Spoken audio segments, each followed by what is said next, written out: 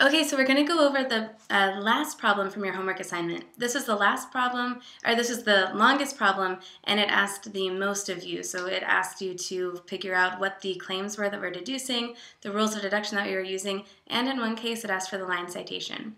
I've gone ahead and filled in the line citation because I give you that on the exam. Also on the exam, I'm giving you all of the claims that you can deduce. So I'm filling in all of this stuff, and I filled in all of this stuff. All you have to do is give me the rules of deduction. So hopefully this video will answer any questions that you have, but if it doesn't, go ahead and send me an email, let me know so we can work it through and figure it out together. Okay, so we're going to start with this proof. There's 4 premises. The first premise is, if not P, then R or S. The second premise is, not S or Q or T. The third premise is, if not T, then not R. And our last premise is not Q and not T. And from this, we can deduce the conclusion P. So it takes a lot of steps to get there from the premises to the conclusion, so let's get started. So in line 5, we have not T. And our line citation is just line 4.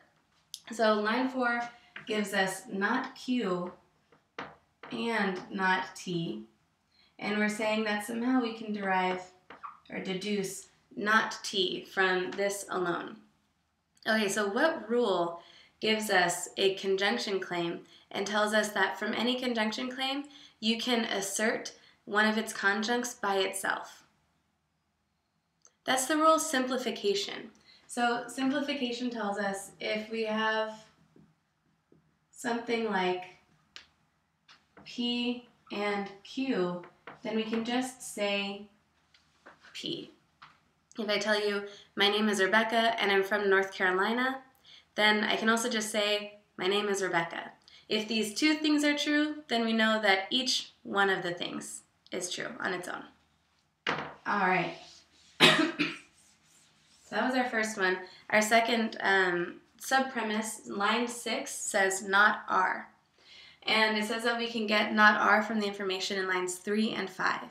So line 3 says, if not T, then not R. And line 5 said, not T. And we're saying that from this we can deduce not R. Okay, so what we have here is a conditional claim in the first line. The second line, we have the antecedent of that conditional claim. And what we're saying we can deduce from that is the consequent of that conditional claim. So what rule tells us that if we have a conditional claim, such as if P then Q, and we have the antecedent, which in that case would be P, that we can automatically deduce the consequent, in this case Q? That's modus ponens. We know modus ponens. We've had a video on it. We've talked about it in a couple contexts. In this case, it's just modus ponens. It looks a little different because we've got different variables and we have some negation going on, but it's just simple modus ponens. We have a conditional claim, we have the antecedent, so we know we've also got the consequent. Okay, so next we have line 7. We have not Q or T, and we say we can get that just from the information in line 4. So line 4 tells us not Q and not T, and we are saying that we can derive from that not Q or T. Okay, so what rule of deduction tells us that if we have a conjunction claim where both of the conjuncts are negated, that we can then infer a disjunction claim where the whole claim is negated? That's De Morgan's laws. So again, the variables are different, but the pattern of reasoning is the same. So I think in your book they say De Morgan's laws as not A and not B is logically equivalent to not A or B. They use different variables, but it's the same thing. Okay, so that's just one of De Morgan's laws, and we had that whole video on that too, so you can check that out if that's confusing, or if you don't know why those things are logically equivalent.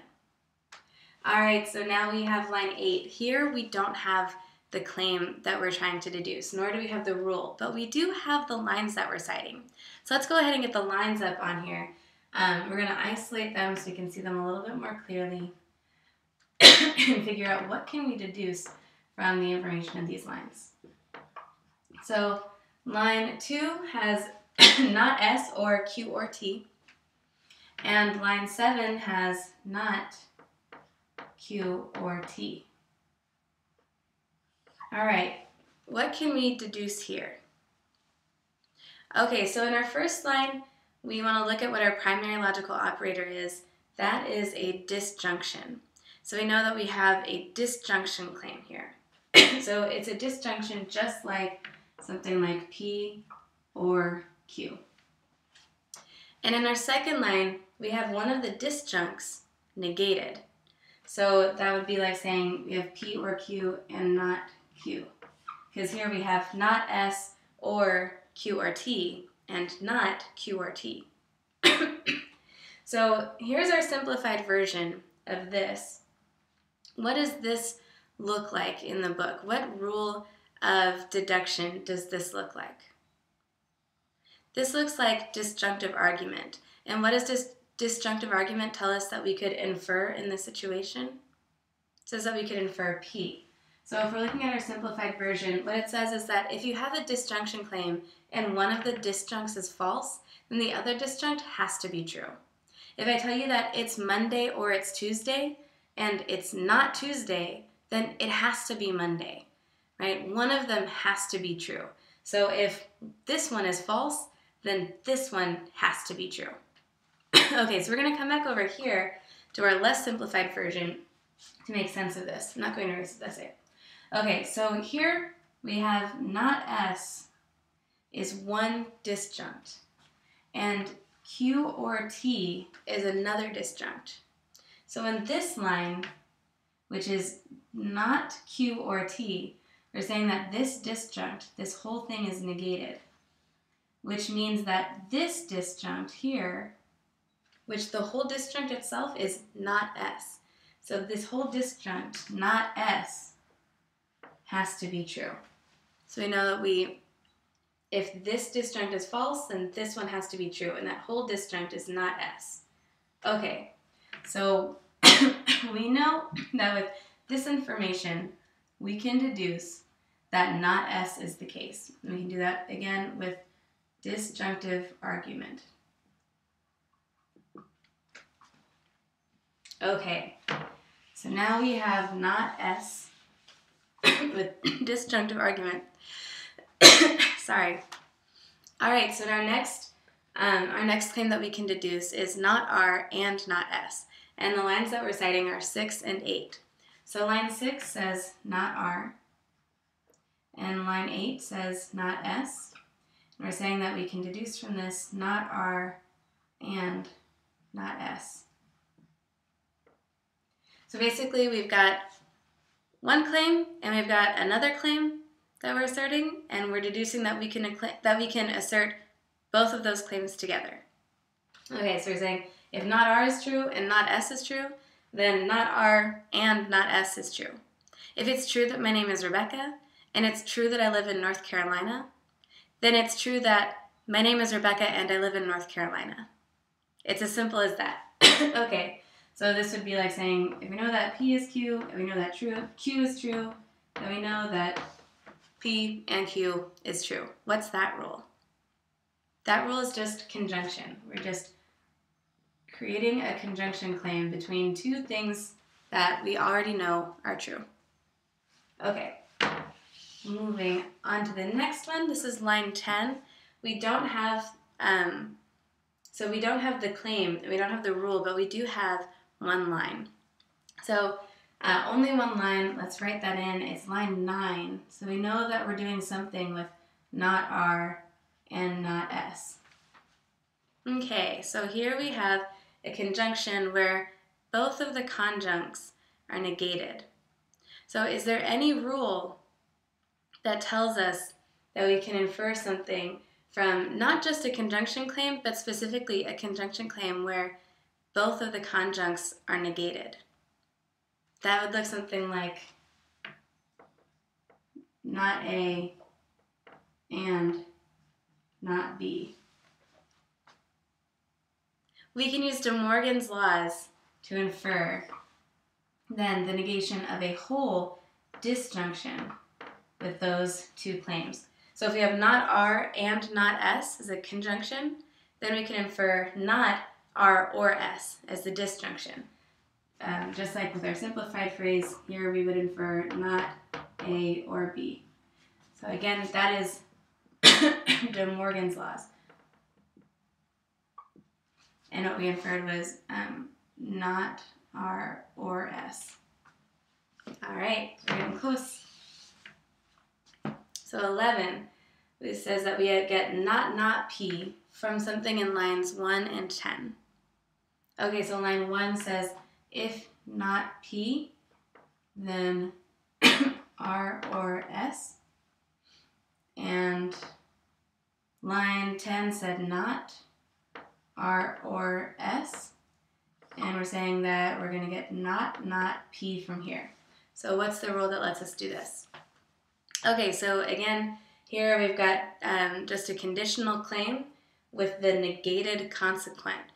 So again, we just have a conditional claim like we did up here in line 6 when we were dealing with the information from lines 3 and 5. Except this time we have a negated consequent in our second claim that we're looking at. So that would be something like we had if P then Q and not Q. And then we're saying that from that we can infer the negated antecedent.